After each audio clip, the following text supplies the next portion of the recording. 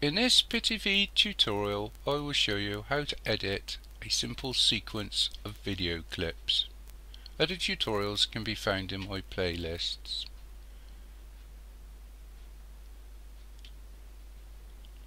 If you're new to Pitivi, you may find that the background is dark grey.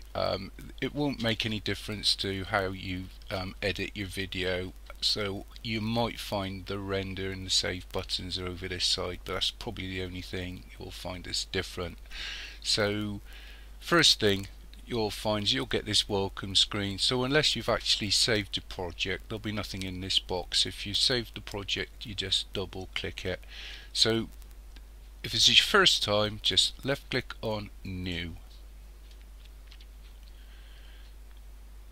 Now there's a few ways you can bring clips into Pitivi. You can either left click on the import button and navigate to the folder you've stored your videos in,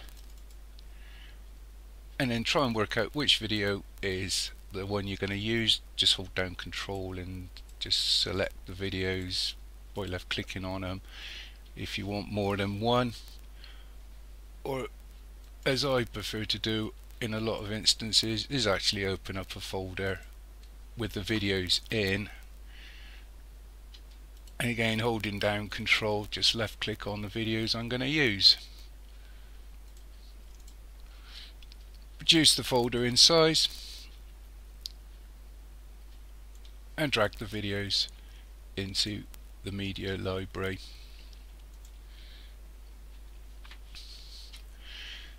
Now everything should be okay, but just left click on the project settings and just check to see that your video format here, or size rather, is the same as your videos, and also the frame rate should match. Now these are actually filmed at 50 frames per second, but a lot of these video editors lie, but it won't make any difference for this, so I'm going to leave this at 25 frames per second.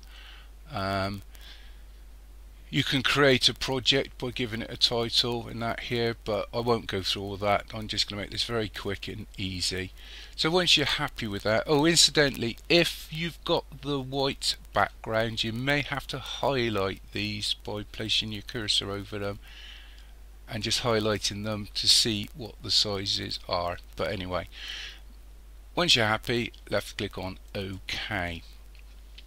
Now the other thing you may want to do is just check to see that you're actually getting proxy clips. It makes life easier, and you'll see a bar come in over here. It'll say transcoding, and you're going to have to wait for this bar to finish. I'll come back to it when it's finished.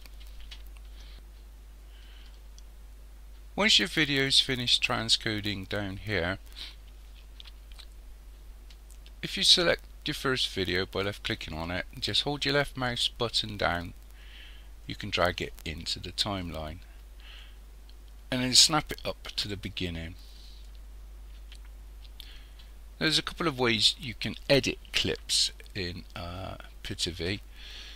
You could, for instance, come along here to the point where, say, this chapter disappears, and you can either left click split at playhead, for instance, and then go back and delete the area that you want removed.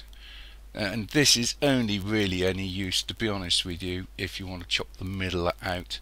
What I would do is just place my pointer over the left hand edge, say, so you get this little arrow pointing to the left, hold my left mouse button down and just drag this to this point here where I want it to start, drag it up to the beginning, and then move my timeline marker, or you could play the video if you want, to the point where I want to finish, place my pointer to the right and make sure the arrow is pointing to the right, hold my left mouse button down and drag this to the point where I want it to finish, which should be about here.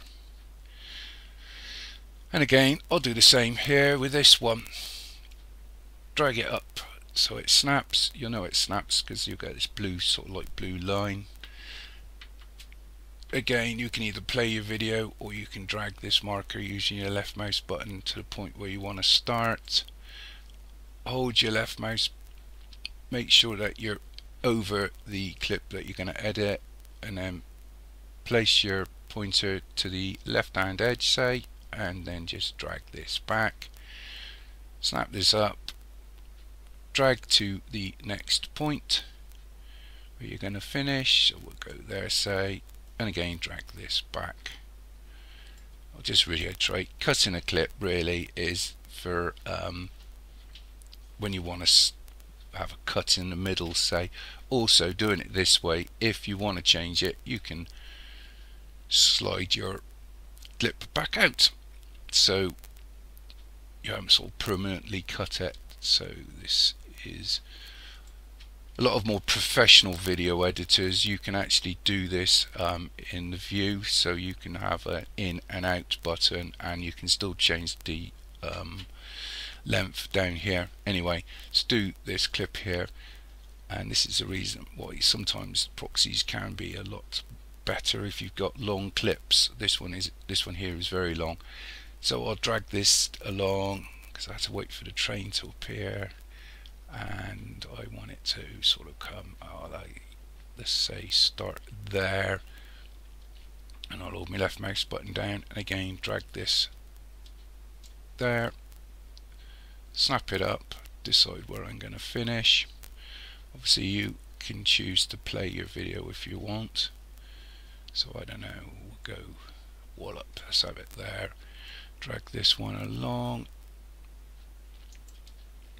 and I'll just do one more clip. This one was quite long, and again I want to take this all the way over.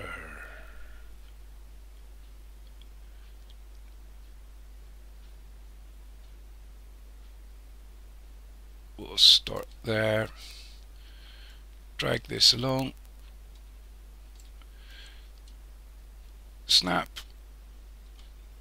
and so I'm doing this quite quick. You can spend a bit more time, and as I said, if you make a mistake, say if you wanted to extend the beginning, you can always drag your video out and drag this back or forward, whereas if you cut it, you're gonna have to press Control Z a couple of times, and it's just not worth it if you're just doing simple video editing. So just drag the ends from the left to right, and that is basically it. There's not much else I can show you on here apart from rendering. Now the one thing I would do with Pitivi is, if you hold down Control, just select all your videos by left clicking on them, and then right click and then delete. I would get rid of the corresponding proxy files unless you're saving the project. Left click, delete proxy files, and also it keeps your computer a bit cleaner. And then go to render. You may find the buttons up here. Left click on render, and this gives you your options. So I don't know, let's have a look. Where you, first of all, chipper, where it says chipper up here, this isn't my project folder, so next to your project folder, left click and decide where you're going to save it. So for ease, we'll slam it on the desktop. We'll give it a name. Okay, I don't know, rail, that'll do. Call it what you want. Presets, you've got some presets up here. You can have a YouTube or a DVD preset. I wouldn't bother with that. Container format, left click, and again you've got not too many options, so select an option that you're going to use. So we'll go MP4, check everything's okay.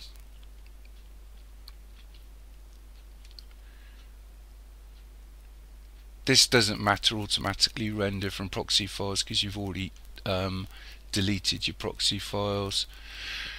And that's it. Left click on render, and you're gonna have to wait for your video to finish rendering. I'll come back when it's finished rendering. Once your video's finished rendering, hopefully you should have something that plays reasonably well.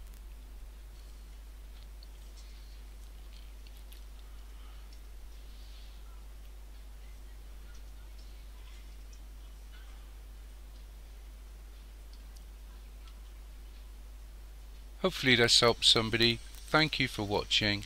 Cheers.